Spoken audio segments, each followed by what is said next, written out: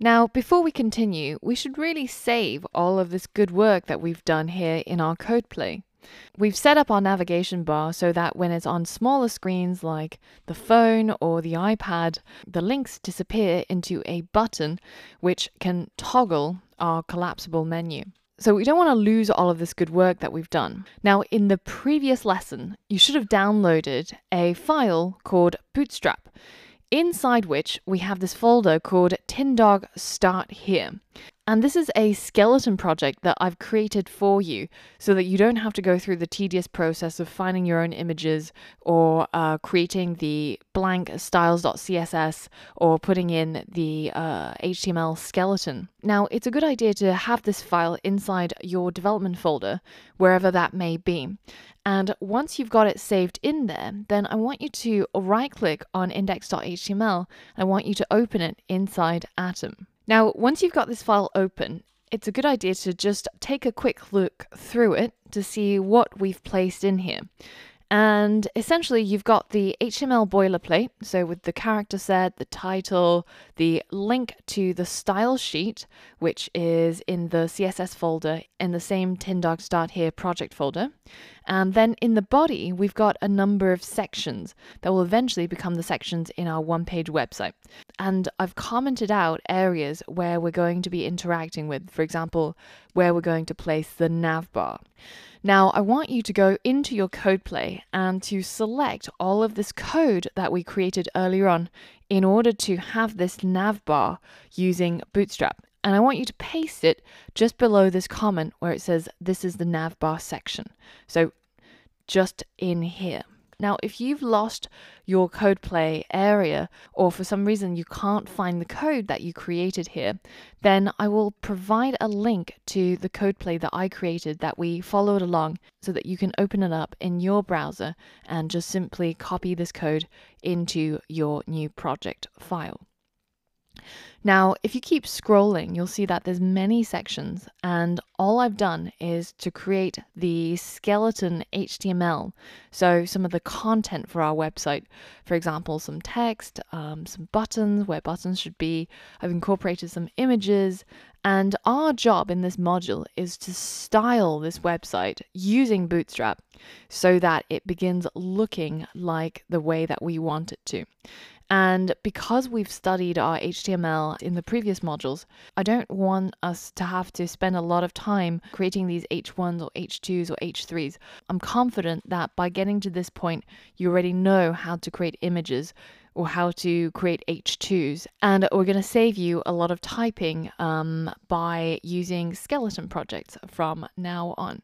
Now, if you don't want to use this and you prefer to create your own from scratch, then you can always open up the index.html inside your browser and you can look at what we've added here, all of the text and images, and you can create the HTML for yourself. But I strongly recommend you to use the skeleton project because that will allow us to focus on one new thing every module, and it will markedly accelerate your speed of learning. So now that we've added our navigation bar into our code, now the next step is for you to add Bootstrap into our project, because as you can see right now, even though we have that nav bar here, it's not really doing anything, right? This is just plain old HTML. And it's because our CSS file that we've linked to is completely devoid of any code. I've only just included a blank file and named it and linked it up, but it doesn't do any styling yet. Now, I want you as a challenge to add Bootstrap into your project. So pause the video now and give that a go. Now, how did that go? Let's go through it step by step and see if we can make it work. So we'll head to the Bootstrap documentation and we'll go to Get Started. And you can see that there's Quick Start, right? Where we can just simply copy and paste the style sheet link into our website. So we can put that just above our own style sheet and hit Save. And let's refresh our page, and you can see that we've now got all of our wonderful Bootstrap styling. Our H1s have been styled into a sans serif font. Our navbar is looking exactly the way that we saw it over here. And when we shrink it down, it becomes a button instead of all of these links. Our download buttons look different, and everything is now styled using Bootstrap. Now, there's a lot more work to be done, but that's for the lessons yet to come. Now, for the keen-eyed amongst you, you might have noticed that something is still not quite right with our project, even though we've enabled Bootstrap.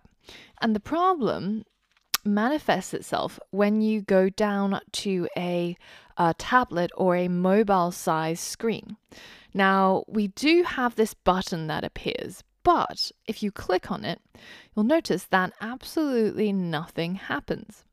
Now, if we go back to our code play, you'll see that we have the same code for our navigation bar. But here, if I toggle this, it works perfectly. So why is that? Well, the reason is because in order for the Bootstrap collapsible menu to work, you actually need some JavaScript and jQuery. And in our case, we actually don't have any of that, and we only have our CSS file from Bootstrap.